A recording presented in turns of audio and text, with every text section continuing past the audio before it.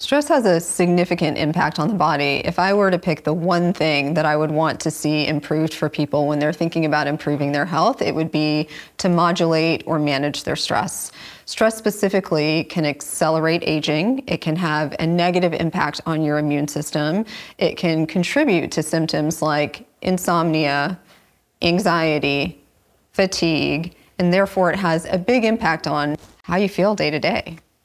So acute stress is actually favorable. We want our bodies to respond acutely to things like you have a test tomorrow and you need to study for it, or someone cuts you off on the highway and you need to respond swiftly. These are important reactions to day-to-day things that happen in your life.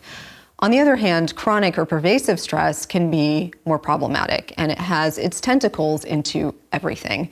So it can negatively impact your mood, your energy, your cognition, your immune system, and generally the function of your body and hormones. When you feel it acutely, it's often quite obvious, right? You might have an elevation in your heart rate, you've got the release of certain kind of neurotransmitters and hormones like cortisol that are going to kind of shorten how narrowly you focus on something. They're going to make you incredibly able to run. You've got excess energy going to your muscles to be able to run away from something. And you may feel this very simply when you have acute stress. Chronic stress can sometimes be more difficult to understand. Now, you may have conditions like anxiety or insomnia or lowered immune capacity that give you clues that you're chronically stressed.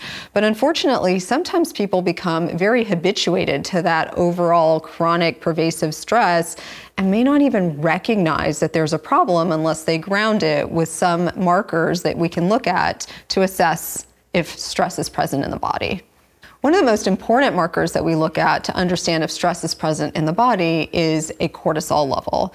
And cortisol is one of the primary stress hormones that is going to be released when you're dealing with stress.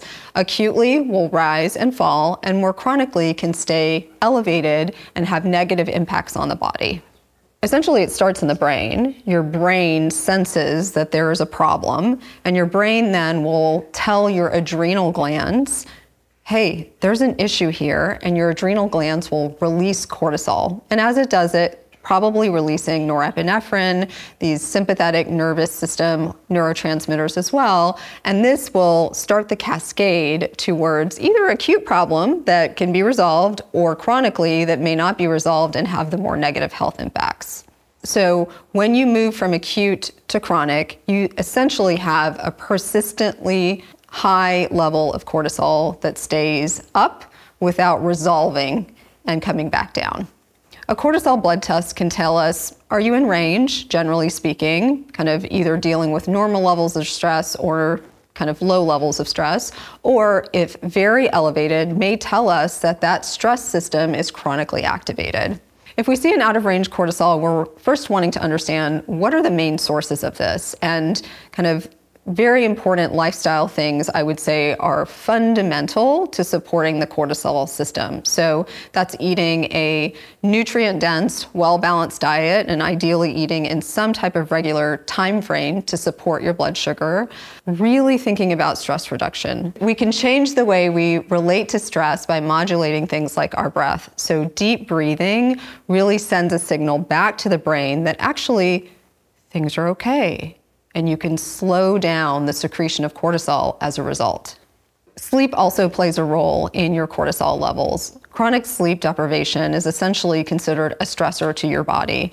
And the more that you are going without proper levels of sleep, the higher your cortisol overall is going to be. There's also a very interesting relationship between cortisol and glucose.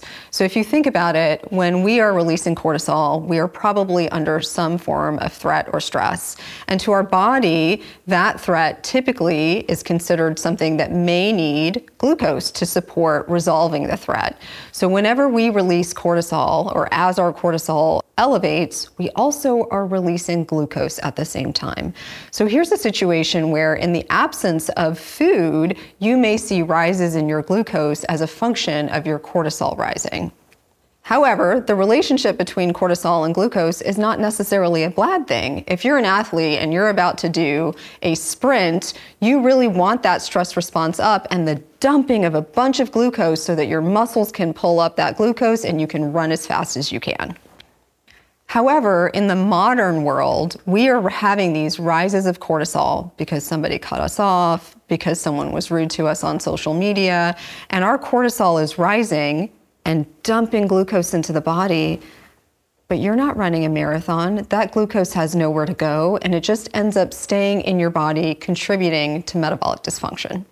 So, and if we think about stress from more of a biochemical perspective, stress, and as cortisol goes up, is also going to drive the mechanism of inflammation and oxidative stress. Inflammation generally is that, destruction of tissue such they're not performing as well as they should. Oxidative stress is when that tissue has now kind of decomposed, it's no longer in its best capacity, and the sum total of all of this is going to drive up disease risk and increase your overall mortality. Besides breathing, there are a few other things that we can do to reduce stress. A yoga practice can be very useful. Walking, being in nature, and being in community where you feel loved and cared for and seen. Finally, exercise is one that is really important, but in excess can actually drive up cortisol, so something that you want to consider with balance. My patients often will tell me that when they are feeling stressed, they want to go for an intense run. And while exercise is very important, when you're in an acute stress situation, doing a very intense exercise is actually just going to perpetuate higher levels of cortisol, which is overall the opposite of what you are trying to do. So instead, consider going for a walk or doing some gentle stretching as a positive indicator to support cortisol.